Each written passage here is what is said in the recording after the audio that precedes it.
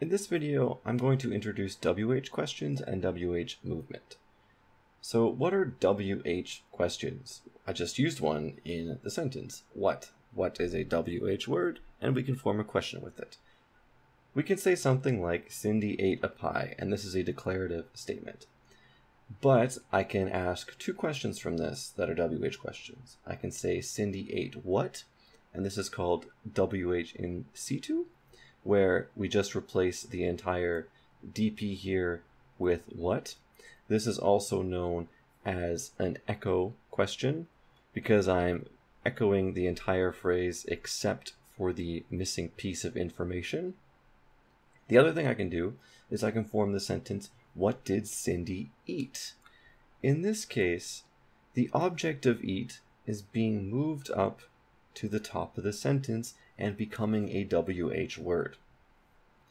So these are WH questions. But what other WH words are there? Well, there's when, so we can say, when did Marilyn die? And in this case, this is not a DP. We treat this as an adverb phrase, because when did Marilyn die? Marilyn died yesterday, which is also an adverb. Who did Shelley love? Well, here's our WH question that we've seen before. Where did Ivan go? Ivan went to the zoo.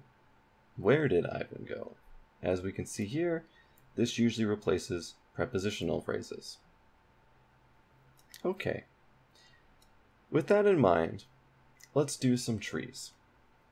Here's this tree for Cindy ate what, which is an echo question. And here I have some movement, so Cindy is the eater, so Cindy has started in spec VP and moved up to spec TP to get case from T.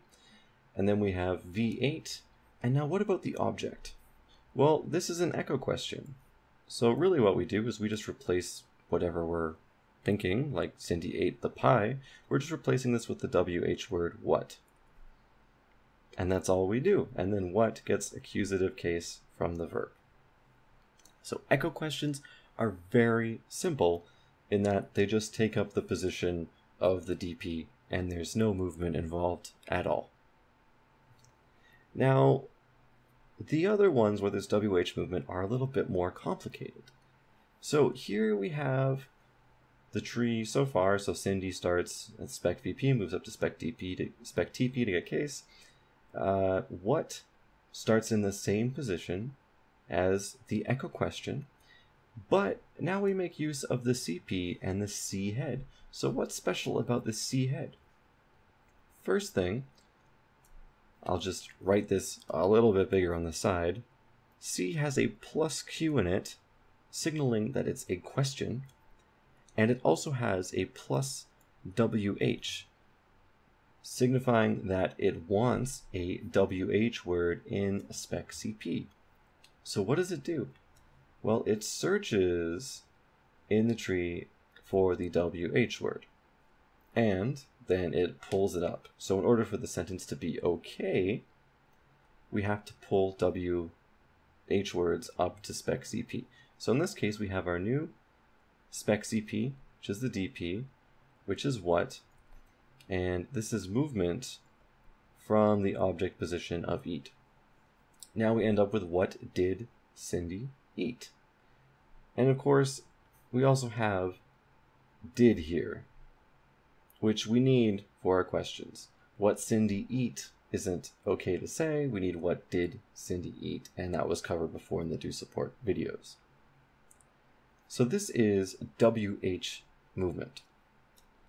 But it gets a little more complicated because we don't have to say something like, who did John kiss?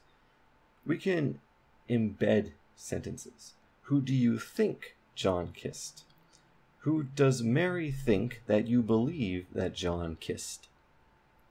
And in this case, we have something called cyclic movement, where someone was kissed by John. So John kissed someone.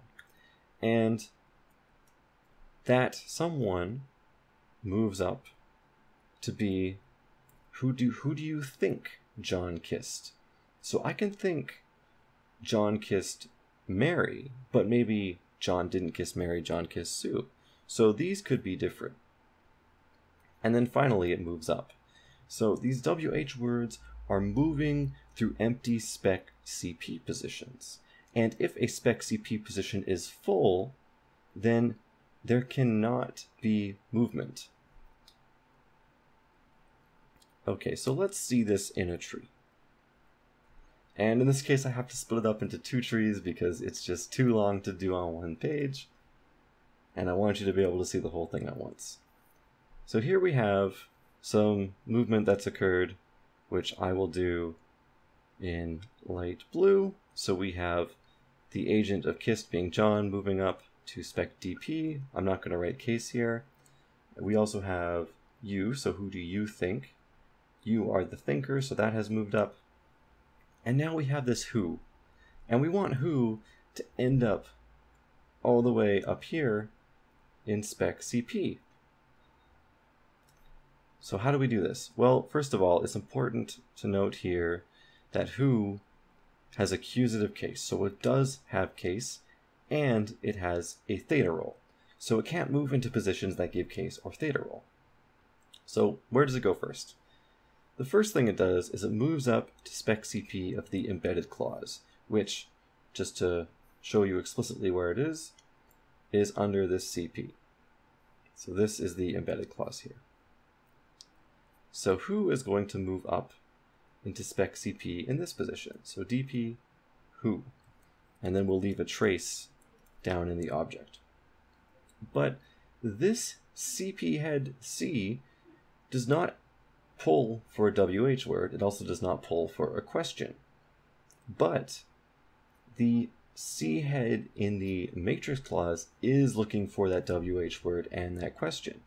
So it's going to stop here in spec CP, become a trace, and then continue its journey up to satisfy this C head. So now this C head is satisfied and it's okay. The question is, why can't we just do it all at once? Well, this CP, which I won't talk too much about, is called a phase. And you can't just move anywhere out of the phase. You can only move out of the phase if you're in the spec CP position.